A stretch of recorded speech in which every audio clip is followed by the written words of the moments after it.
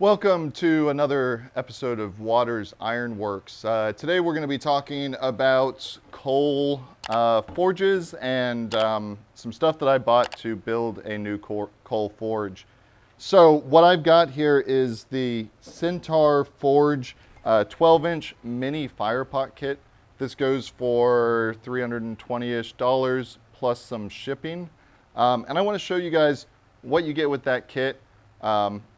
What I like about it, the one complaint I've got about it, and then also talk about how this compares against a very common homemade sort of firepot that one of these is actually replacing out at Pioneer Farms, and kind of the advantages and disadvantages of both of them. So let's take a look at what you get with this kit. Obviously, first you do get the firepot itself. This is made out of some pretty heavy-duty steel here, nice and thick, so you don't have to worry about this getting hot and melting through or anything like that.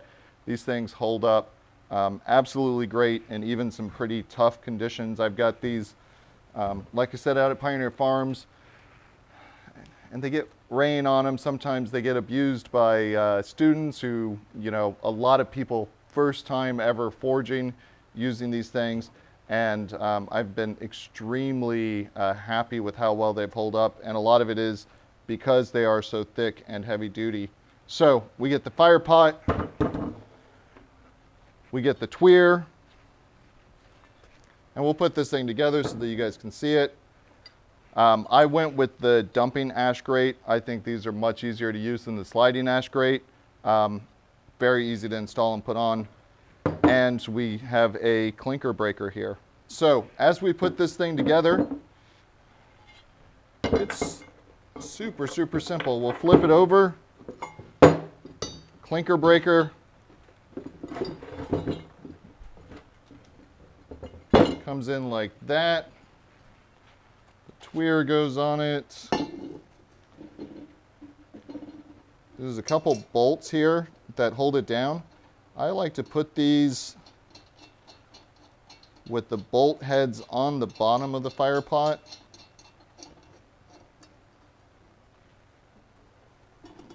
Make sure all this is lined up. And the reason I do this is I don't want them sticking up into the bottom of the fire.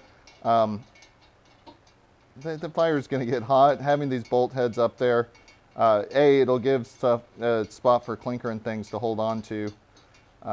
In the bottom of your fire, and B, it can potentially melt the bottom of the bolt heads. So if we do them from the bottom, you can see they're designed to come flush right there. Nice and smooth. And then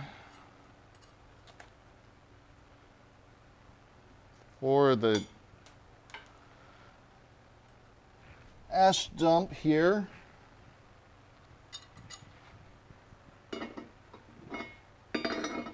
and I've done this backwards. I'll fix that off camera so that you can see it. You can see ash dump is on one side, clinker breaker's on the other. Those should be on the same side. So let me fix that and I'll be right back with you.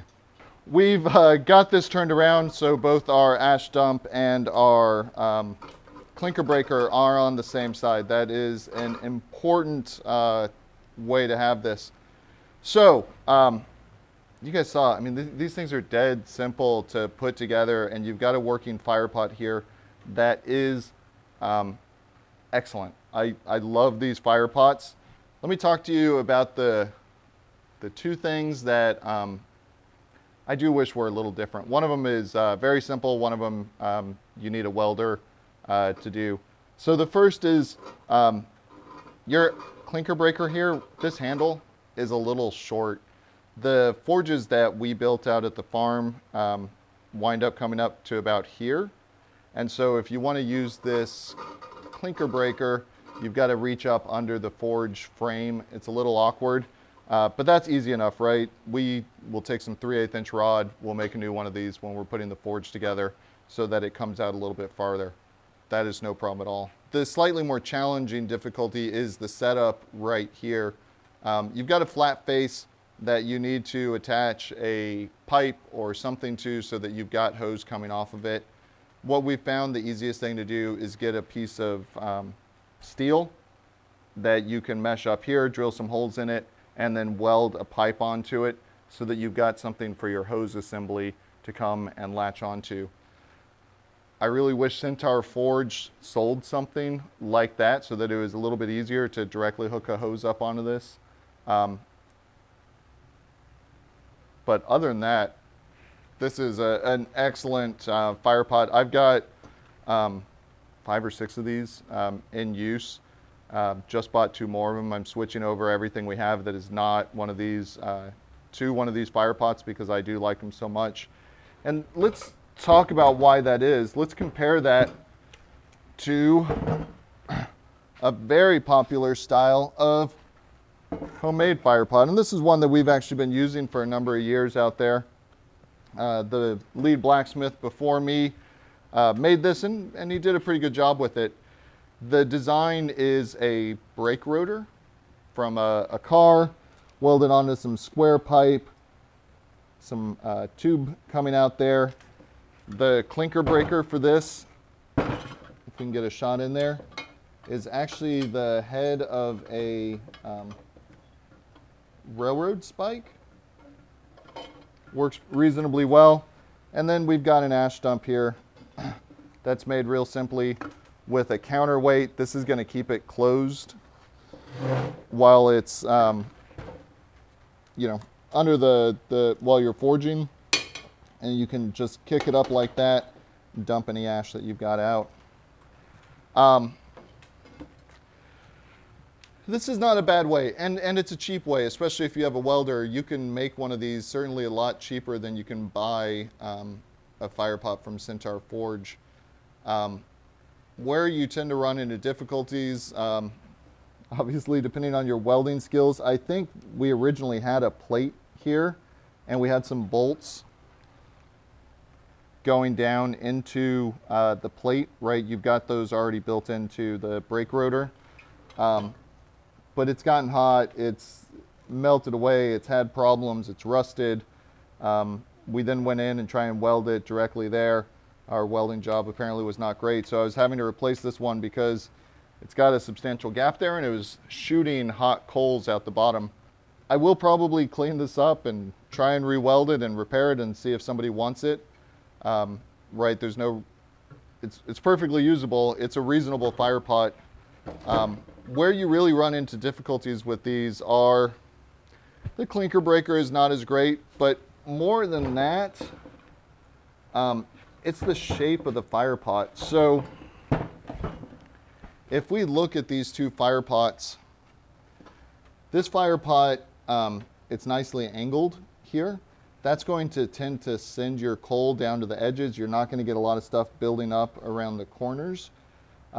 This makes for a substantially better fire. It is nice and heavy duty. These tend to not hold up for quite as long, although if you take care of them, they certainly can last quite a while. These are super easy to put together. These take a little bit more work, but really it's this shape of the Firepot, right? This is a little on the shallow side. So your fire tends to sit up a little bit high. It doesn't funnel things in toward the middle of the fire. So your coal management and stuff like that gets a little bit more challenging, not undoable, but a little bit harder. And yeah, I find, you know, you struggle just a little bit more with these fires, right? These are kind of designed so that if you've got a good fire going that's nice and clean, you don't have a lot of clinker in there, and you put a piece of steel across the top of it right here, you're going to be sort of right in that sweet spot up above where most of the oxygen is coming in, but not too high. You know, if you want to do forge welding, you're kind of coming in at exactly the right spot here. These brake rotors, they sit a little bit low, so you're going to need to be a little higher up off the fire. But this is, like I said, it's not a bad option. You do see people sometimes use brake drums because they feel like the rotors are too thin, and they are a little too thin, right? We can see that here you can see we've got a little bit of extra depth to it. And so they'll switch over to a brake drum, which is going to be, you know, another few inches deep.